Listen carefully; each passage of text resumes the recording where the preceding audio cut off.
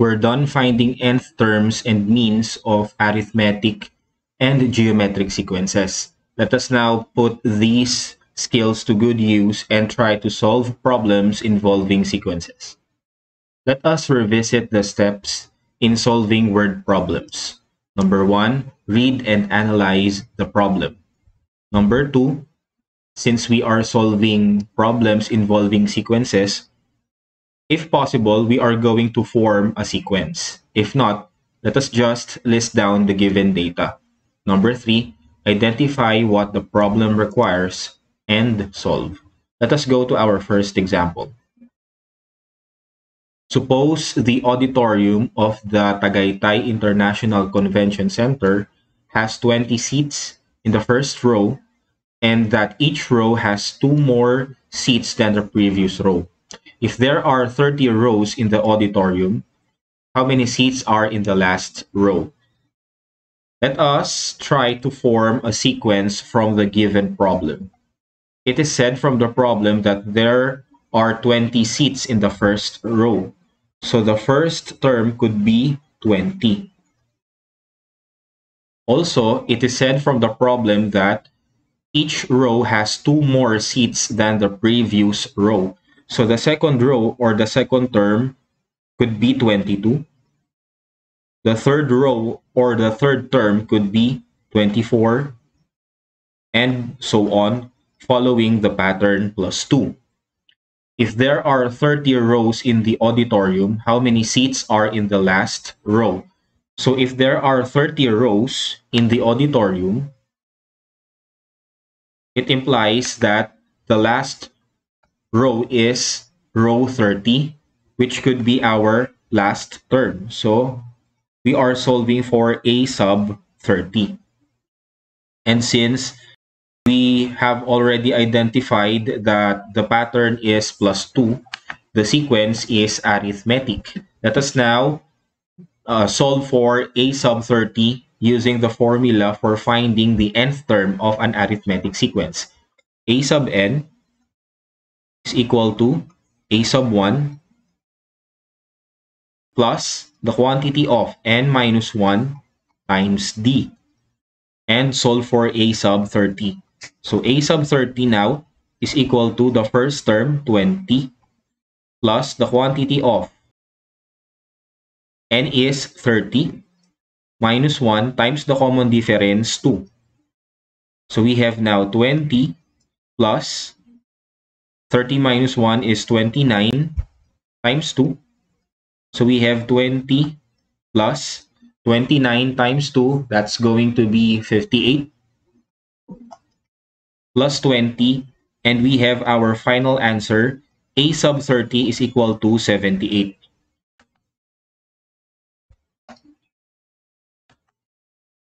Therefore, there are 78 seats in the last row. Let's have our second example. Given the data in example 1, how many seats are there in TICC? This is a concept that is new to us. We are unfamiliar to this concept because this problem has something to do with series. So let us define what a series is. So a series is the indicated sum of the terms of a sequence. The formula for the sum of the first n terms in an arithmetic sequence is the formula below. So we have S sub n is equal to n times the quantity of 2a sub 1 plus the quantity of n minus 1 times d all over 2. We have identified this formula because in example number 1, the sequence is an arithmetic sequence. And we also have identified that we should be using this formula for an arithmetic series because a series is the indicated sum of the terms of a sequence. And in our given problem, we are asked to find the total number of seats in TICC. So let us first practice on using this formula. Let's have this example right here.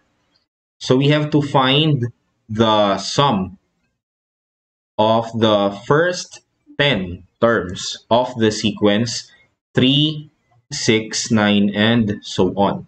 So there are two things that we can do to solve this problem.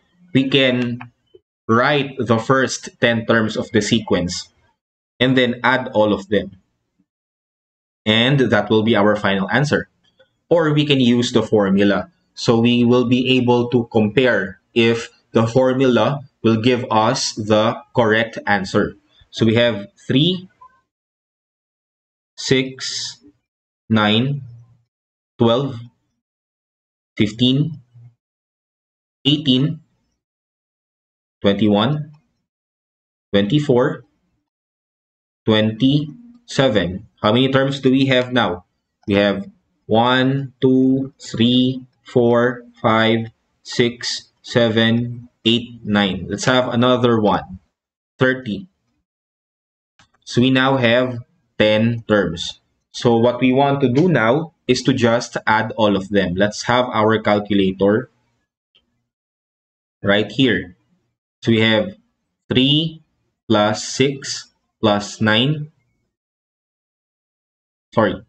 plus 12 plus 15 plus 18 plus 21 plus 24 plus 27 plus 30 equals. And that is our final answer, 165.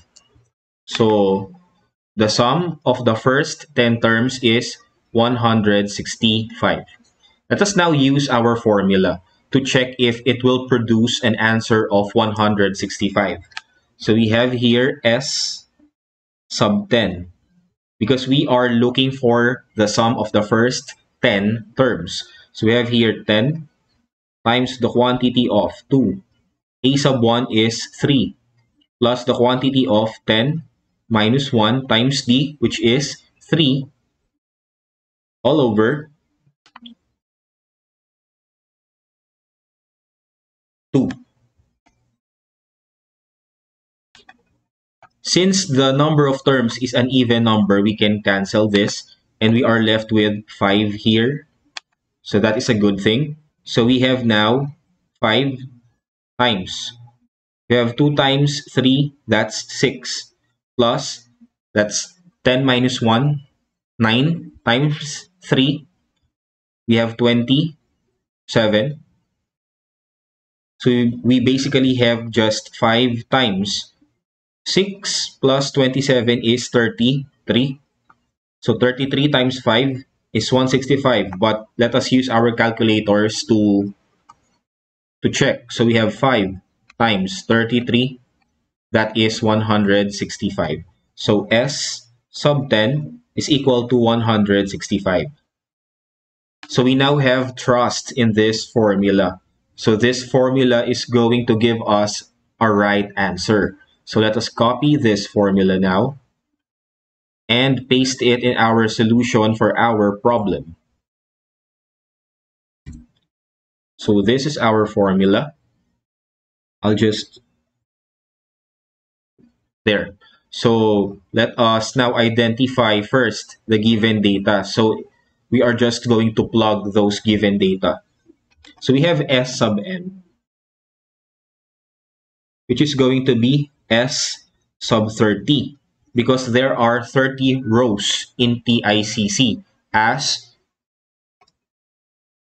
said here in example number 1. So we have n, which is 30 because we have 30 rows, so we have 30 terms in our sequence. A sub 1 is 20 because that is the number of seats in the first row. And then we have D, which is 2 because each row after the first row is 2 more than the previous row. So now that we have our given data, let us now just plug those in our formula and solve. So we have now S sub 30 is equal to 30 times the quantity of 2 times a sub 1 is 20 plus the quantity of 30 minus 1 times d, which is 2, all over 2. Let us simplify our equation. So we'll have, we can cancel this since it is an even number and we are left with 15. So let us have now 15 times 2 times 20 plus 30 minus 1 is 29 times 2. Let us simplify this further. So we have now 15 times 2 times 20 is 40 plus 29 times 2 is 58 plus 40, that is 98. So we basically just have 15 times 98. Let us have our calculator and multiply 15 and 98. And we have our final answer, 1470. So S sub 30 is equal to 1470. Therefore,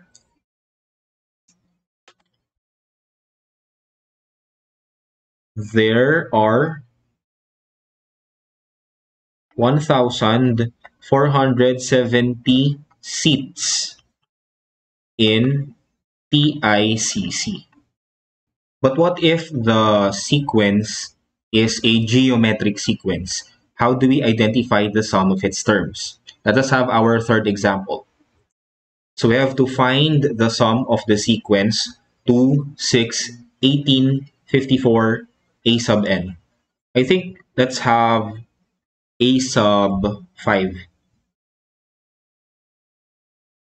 So this is the formula that we are going to use because we have a finite geometric sequence. So let us identify the given data first before we plug it in our formula. So we have S sub n is equal to S sub 5 because we are looking for the sum of the first 5 terms.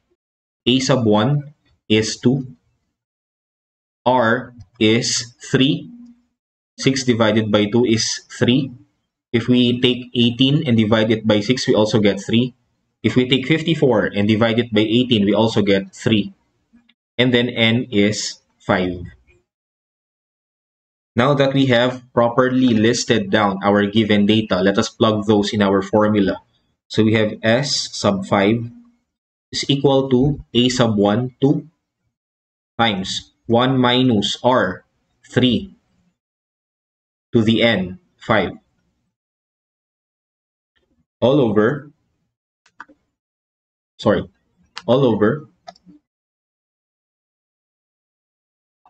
1 minus R, 3.